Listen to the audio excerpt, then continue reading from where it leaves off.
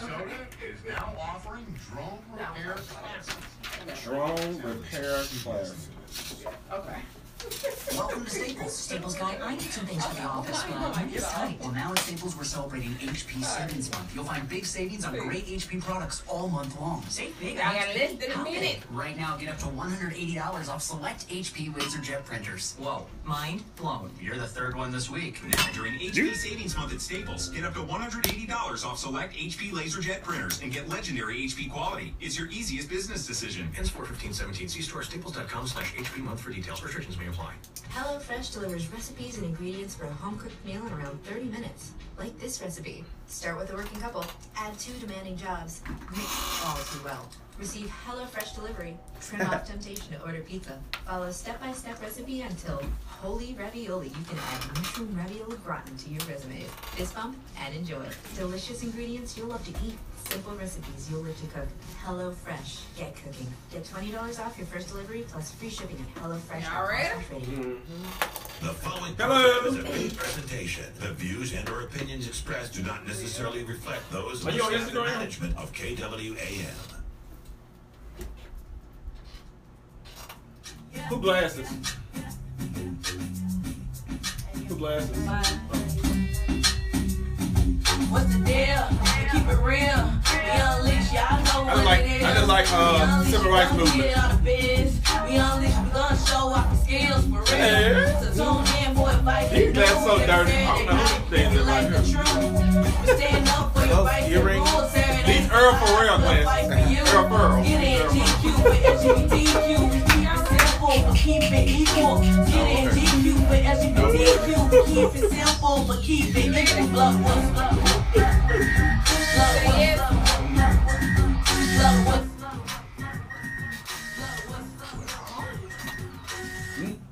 Ooh, I messed up. I messed up.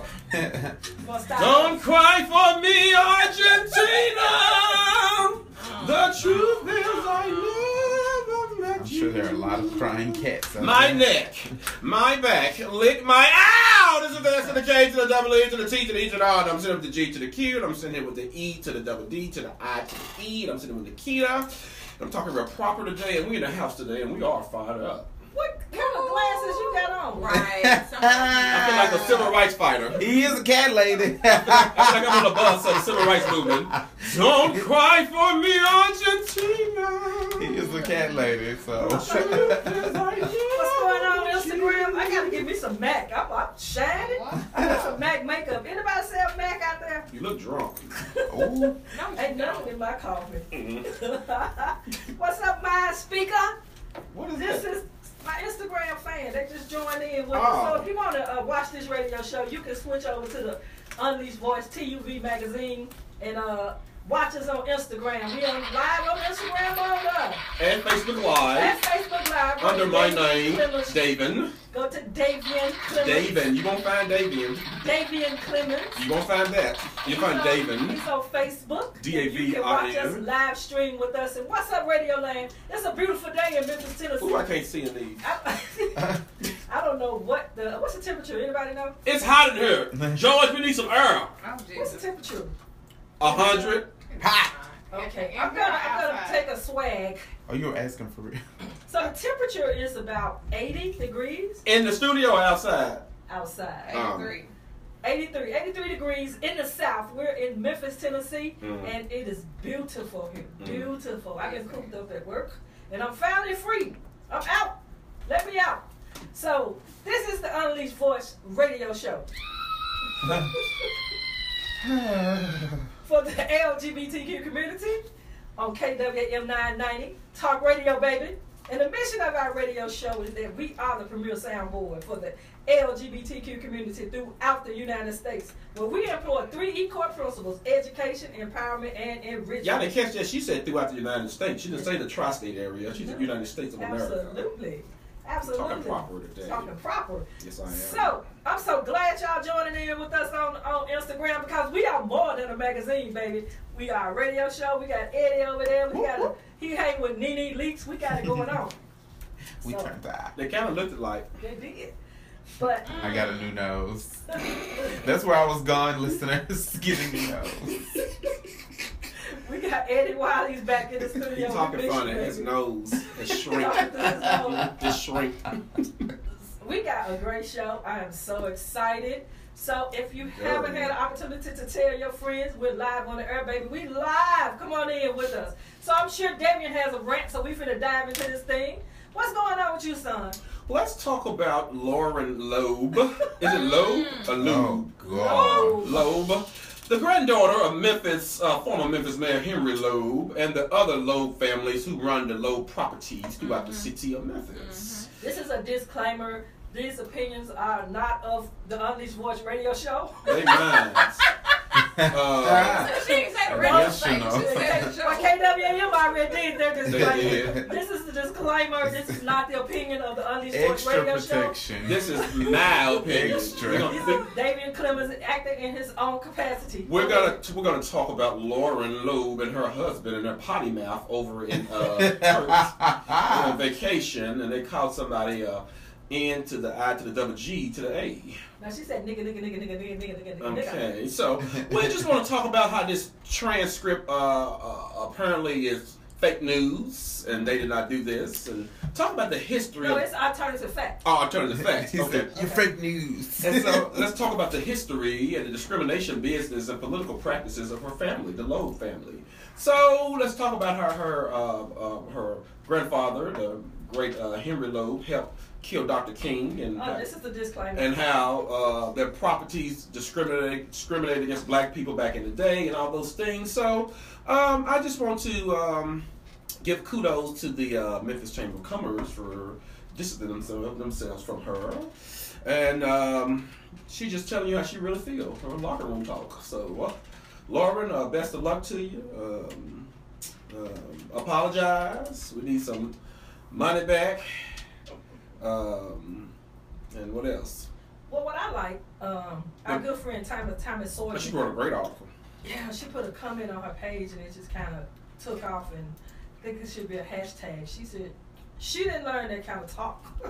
No, she did not. Over there, where they vacationing? And the Turks. In the Turks and Caicos. Turks and Caicos, yes.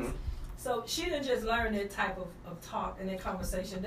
That's locker room talk. It It's is. probably common conversations that they have all the time. On Easter Sunday, like tomorrow, they're gonna do it at the dinner table. But absolutely. So one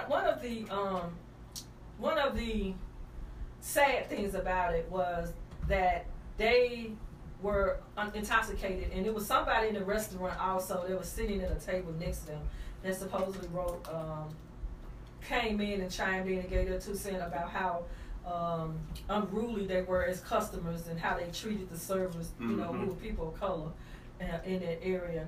And even when they returned the telephone, they wouldn't come down and get it. They just had to leave it at the restaurant. It was quite disturbing. I listened to the tape, and so.